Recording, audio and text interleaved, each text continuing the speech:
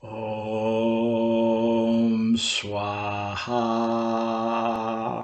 So this is kind of a simple video on what house do you live in.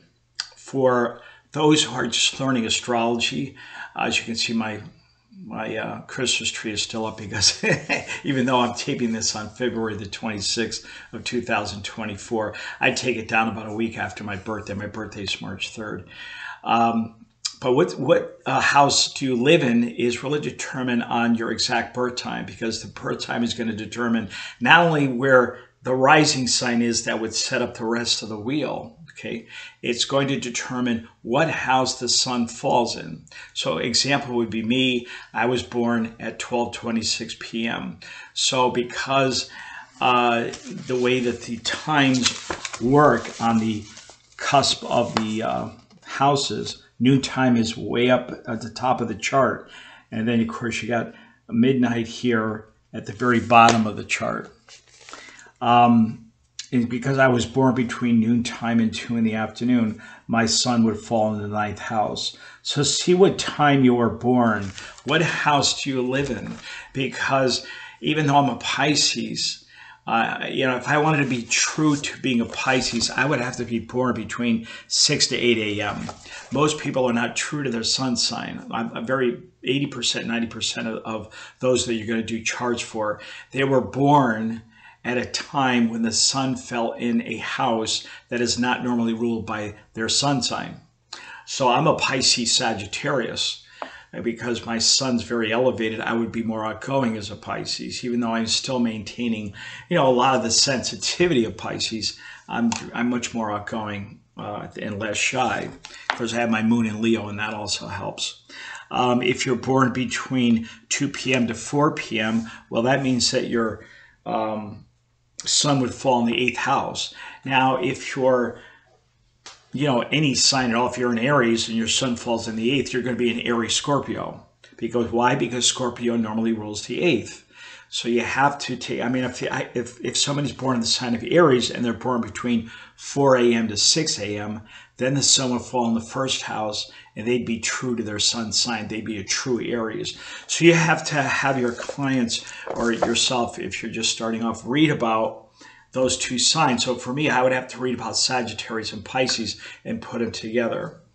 Most people that I have one client that called, had a lot of planets in Virgo. They said, I'm nothing like Virgo. I'm not shy. I like to be out and outgoing. But when I did their chart, the sun fell in the 9th house. So they are Virgo Sagittarius, because the 9th house is normally ruled by Sag. So you really have to memorize the natural rulers of the sign without just the natural rulers, without any birth time. You have Aries ruling the 1st house. You have Taurus normally ruling the 2nd. Gemini normally ruling the 3rd. Cancer normally ruling the 4th. Leo the 5th. Virgo the 6th house. Libra the 7th. Scorpio the 8th. Sagittarius the 9th. Capricorn the 10th. Aquarius the 11th. And then Pisces the 12th house. So take a look at that time. When you erect, what house does the person live in? So what house do you live in?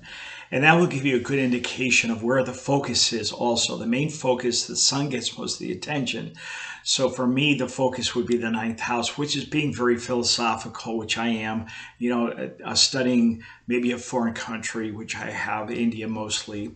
I'm not bilingual, but some people are who have their sun in the 9th. They have usually for higher education, so a bachelor's degree, PhD, although I have an associate's degree. I still studied a lot. I've listened to a lot of PhD people and professors, and this is a 9th house. You can become a teacher. It's one of the houses of a lot of people go in as a profession of teaching, especially a professor at a college.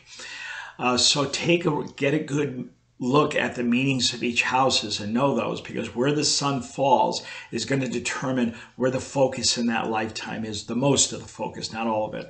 So if the sun falls in the 10th house, which deals with career, the person's going to be focused mostly on career.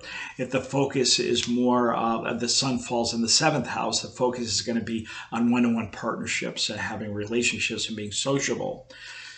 If the sun falls in the 12th house, normally ruled by Pisces, maybe in confined areas, they may end up, in a monastery, or they end up working at a hospital, or they may end up being more recluse in life, etc. So get a good feeling about the meanings of the houses, and then depending on the birth time, the exact birth time, the sun will fall in a house, and that will determine what house you live in. All right. So I hope that helps you. If you have any questions, feel free to ask. My email, myworld.bliss@gmail.com. Yogavisionaries.com is my website. And then click to subscribe if you're not subscribed yet, and let your friends know. These are free classes on astrology. It saves you a lot of time of having to figure everything out. Most of my classes, all of them are free on my YouTube account, and I give you usually, I think it's about the 10 the most important things that I'll have up, about 10 videos. I think this is the 7th one, if I'm not mistaken. I forget where I'm at right now, but I hope you enjoyed the video. Namaste. Om Swaha.